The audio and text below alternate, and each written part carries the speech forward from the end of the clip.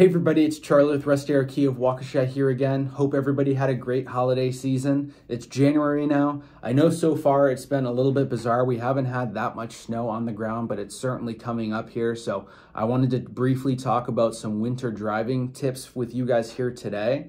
So in the year of 2022, let's start off with some stats here.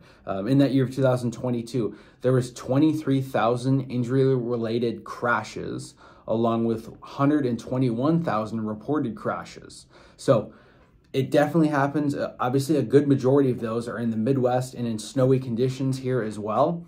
In case that you do get in a crash and you are in that current emergency, make sure that you have water in your car, you have blankets in your car, stay in your car and make sure that your car is visible so your lights are on. And then preferably also you'll be traveling with a cell phone so you can contact the local police, emergency services, ones that are close to you so you can let them know what's currently going on.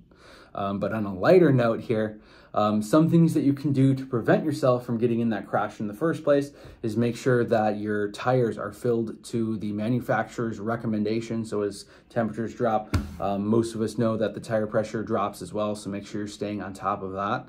Also with tires, if you have winter tires, certainly make sure that those are on your vehicle. If you don't have winter tires, we do have winter tires here, and they're buy three, get the fourth one for $1 right now as well. So we are running a special on those, but they have wider grooves. They're more flexible material that kind of adapt with the temperature. The wider grooves also help drain water and expel snow out of those grooves as well to help you have better traction on the road in general. And then lastly, batteries are a big deal in the winter here as well. So as temperatures drop, you're going to see a whole lot more dead batteries. So make sure that you get your battery tested, and if it needs to be replaced, replace your battery before you get into that emergency situation here as well.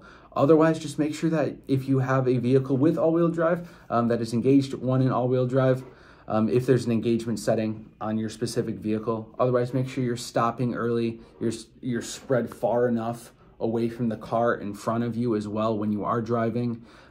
Beyond stopping early, make sure that you're turning slowly so you're not going to be sliding out here as well.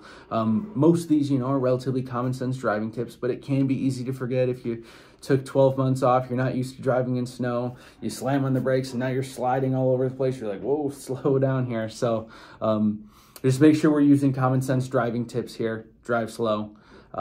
Contact us here if you'd like to get your either battery checked and or winter tires on your vehicle here as well. Number for that is going to be at service for 262-444-5445. Otherwise, take care, drive safe in these Wisconsin winters, and we'll see you guys soon.